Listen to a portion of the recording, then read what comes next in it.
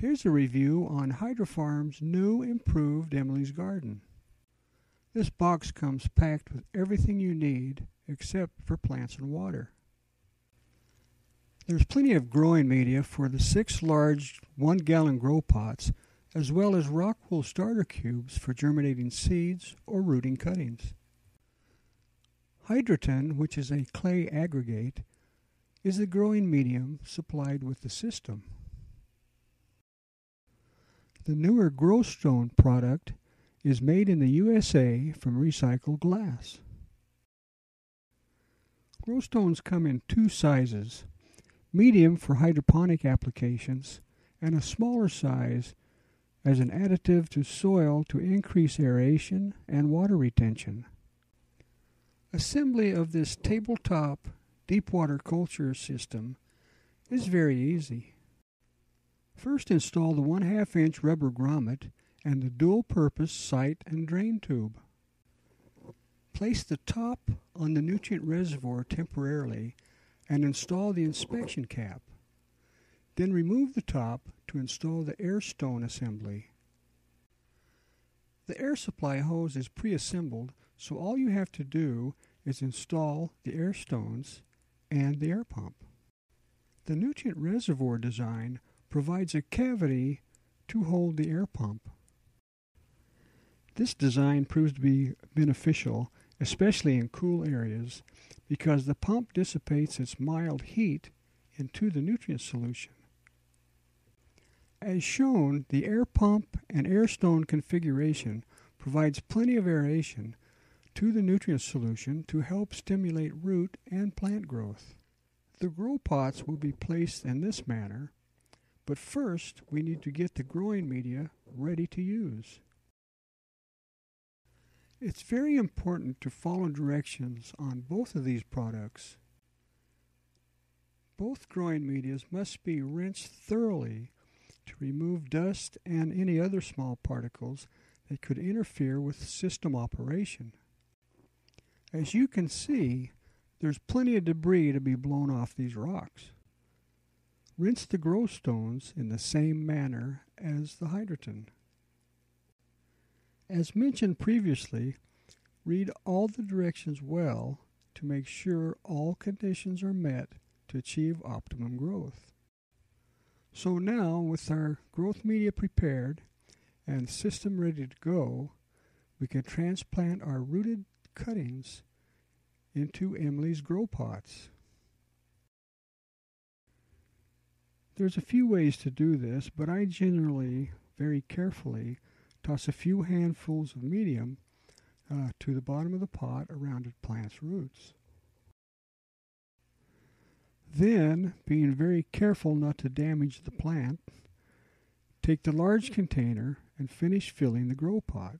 We cloned these cuttings a little longer so the roots would extend well into the grow pot. There are now 6 plants installed, 3 in the Hydroton and 3 in the Growstone, all 6 in the brand new Emily's Garden. Just a few days later, we can already see some pretty amazing growth. This top view shows that all 6 plants are bushing out very nicely. To make a sweet basil plant bushy, clip off the blossoms shortly after they appear. This process will also help keep the leaves tender. A good way to do this is to break the blossoms off while leaving a couple of side shoots to develop new leaves and branches. Grasp the stem just below the second node from the top of the bud to be removed. Simply bend the stem until it breaks, then pinch it off very carefully. So now we have a bud to toss in the compost bin and a few delicious leaves to toss in a salad. This Genera plant is a very popular medicinal herb that we are going to trim for cuttings for root propagation. To choose a good cut location, consider the length of the cutting and how the plant may grow after making the cut. Also, when you make the cut, as with the basil plant, Be very careful not to damage any side shoots. Now let's see how this one-handed cutting operation goes. Well, that went well. We now have a long, very sturdy cutting and a genera plant that will provide many future leaves and cuttings. This method works for many types of plant cutting. First, trim off all the lower leaves, again being careful not to disturb the sprout area just above the leaf. Now we have a long, rather bare-looking cutting, cut at an angle for better absorption, ready to put in the cloning machine. This small DWC cloner has 2-inch inserts which accept significant size cuttings, so it is great for use for this type of operation. Place the cutting in the insert to the desired depth.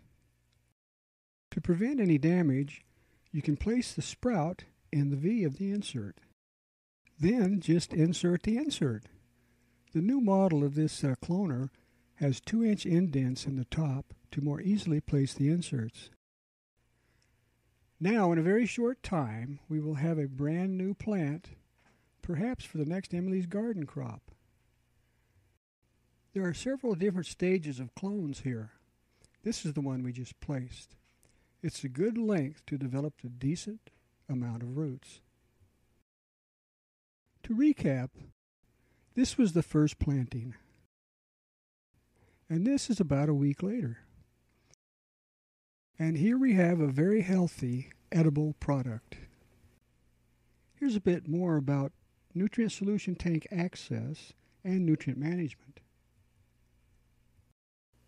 We didn't use the inspection access for testing because it's very easy to remove a plant temporarily for testing and replenishment.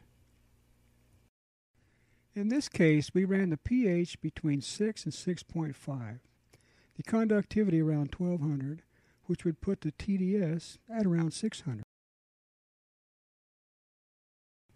Removing a plant container also made it a lot easier to make up water and to add nutrient. We did run the nutrient solution reservoir a little higher than the recommended mark. Okay, so what's so good about Emily's Garden? Well, it's simple and very inexpensive. You don't have to build it, and it's real easy to assemble. Also, it operates extremely well and can be easily set up for a very clean indoor operation.